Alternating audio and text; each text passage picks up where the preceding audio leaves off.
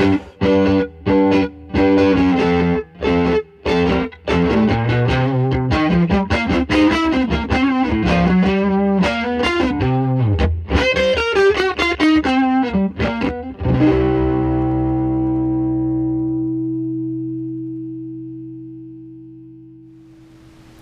there.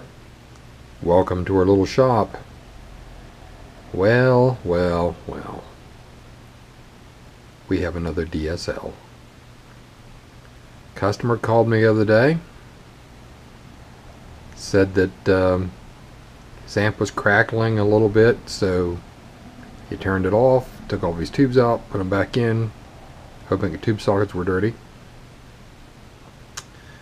Turned it back on, all it did was hum. So he brought it in. I've already taken it apart and checked it out, but I'm not going to jump ahead of you. So here we go. So anyway, he left with the comment that, well, it's probably just a tube. Well, I dug into it to see what was going on. This is what we found. So yeah, probably is a tube.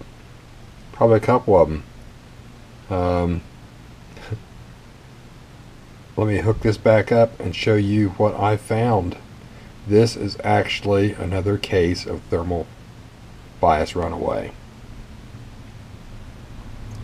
And I think he said this was a 2002 model amp. Anyway, what I found did not shock me. In fact, I told him on the phone when he first called, as well, the TSLs and DSLs, all the JCM2000 stuff kind of scares me, and he wouldn't know why. I said, well, I've got a bad history with them. So, this is usually what happens. Somebody will run one of these amps until they have a little crackle popping, fuses blowing, or smoke. And then this is what we end up with.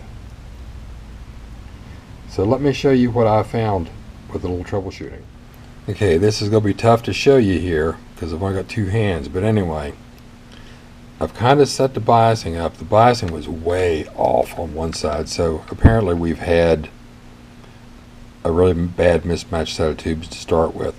And by the way, all the tubes are out of it, of course. We're not drawing any current, so we've got the voltages and everything up here. So on this side, with the standby switch in the off position, we've got 44 volts, minus 44 volts bias on this side. On the other side over here, we also have minus 44. Okay? Now, watch what happens when I hit the power switch. Standby is in operate position, alright? Over here on this side, where we had the 44 volts, we now have 65. It's going up. 70.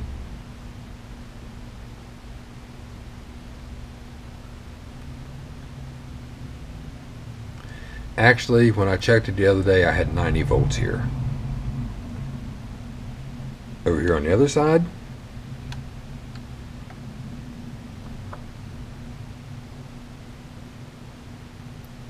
we now have 41.9. So like I say, typical problem. We've actually blown one of the protection resistors here. What I'm really surprised is this protection fuse here didn't pop. But anyway, we're going to start getting into this and correcting things. We're going to have to fix this board. I'm not a big fan of replacing the boards in these unless you have to. Like I said, all these I've fixed over the years. I've only had to replace one board, and that was because of a separate drift problem way up here we could not fix in the preamp. All these have been managed to save because mainly this guy's going to need a set of tubes. He's going to need the time involved to change the board. If you bought the board, you'd have to pay the money for the board, which is close to $300 now. And that does not guarantee that you're not going to have another problem with a faulty new board that's probably never been tested from the factory.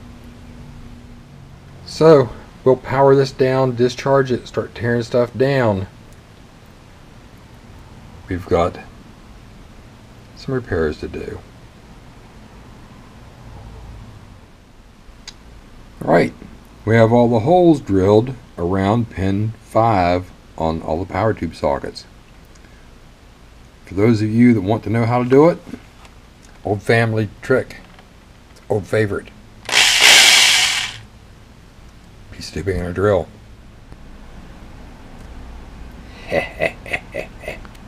Okay. Got a little time involved here. Been a couple hours. Actually just turned off my stopwatch. So, I think we lucked out on this one. I think this is going to be an easy one. You can see where I did my typical repair here, where I drilled the holes out here for pin 5, added a grid resistor vertically, hardwired it to the next grid resistor, and then over here to the bias supply. Ran the bias supply resistors, the 220Ks, vertically. Get rid of all this other stuff in here. We have a nice steady bias supply right now. What we have right now on 2 different meters, so we get the glare off that one. There we go. 52.9. That's what the bias cranked as far negative as it'll go. I just want to see if this drifts any. Perfect timing. It's time for lunch. So I'm going to get my lunch and let this run a while. You can see I've still got the board out of it. The tubes are not in it, of course. So we're just running this thing to see if any bias drifts. I'm going to let it run for a while I eat my lunch. Keep an eye on this. I'm thinking this is going to be rock solid. By the way, if you notice down here where this burnt resistor was, that cleaned up really well. That was mainly just soot around here from the fried resistor.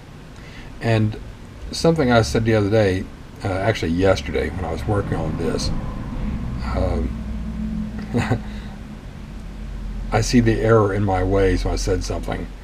I made the comment, I'm surprised it didn't blow this fuse. Well, I was a little tired. I never stopped to think. That's a heater fuse. So unless the tube would have shorted to the heater, that fuse would not have blown. Now that's a common thing that happens, so really I wasn't thinking too wrongly there, because a lot of times the plate will short right to the heaters. Anyway, we're going to let this run and see what happens. Our new tubes came yesterday afternoon. I usually keep tubes in stock, but I was out of EL34s, so great timing there. So when I come back from lunch, we're going to put this back together and see what happens. I also made the comment to this gentleman when he called me to start with. I made the comment that, you know, these have a tendency to do this. And he says, oh, well, you know, it's probably just a tube. And when I called him back, I said, I hate it when I'm right.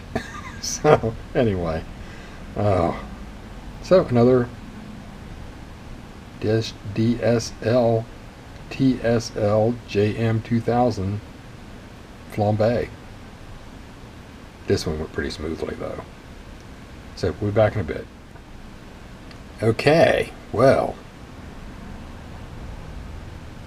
it's been about an hour and a half. I had my lunch, unpacked a package, did a few other things, waiting around. Look at this. Negative 52.5 and negative 52.6.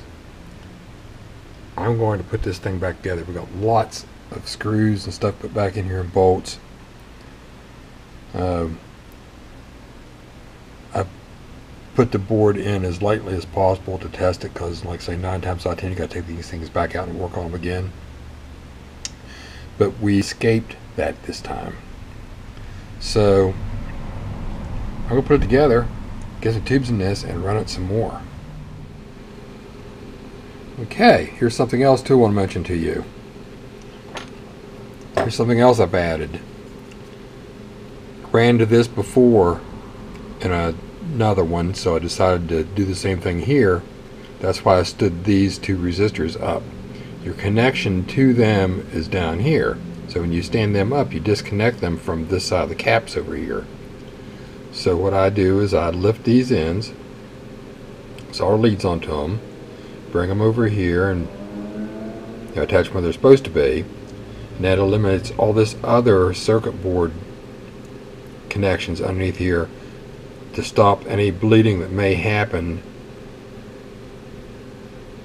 Like I say, in the previous one I did from the plate resistors, because all your traces go right through here, right side by side. Just a recipe for disaster.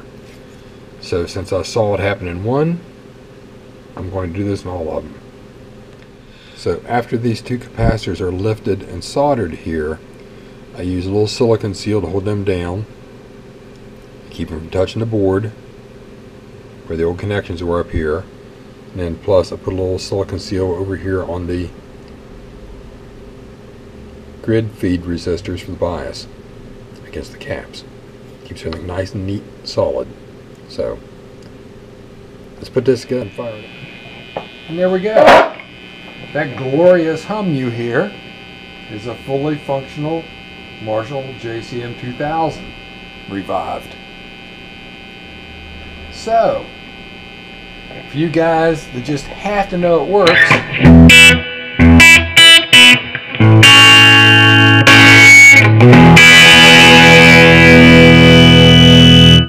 see, it works. Some of you have actually questioned whether I actually fixed these amps or not. Anyway, so there you go. Another JCM 2000 with a thermal drift issue repaired without changing the board. As I say, I like to do these without changing the board because I like to fix the problem that I know that we have. This took a couple hours, probably about 2.5 hours total, and a set of tubes. 1 resistor that was burnt, 5 that I replaced while reorganizing the board layout. So we'll let it run for a while. I'm sure we're good, and the customer can come get his amp this week. So till next time, play nice. I'll see you later.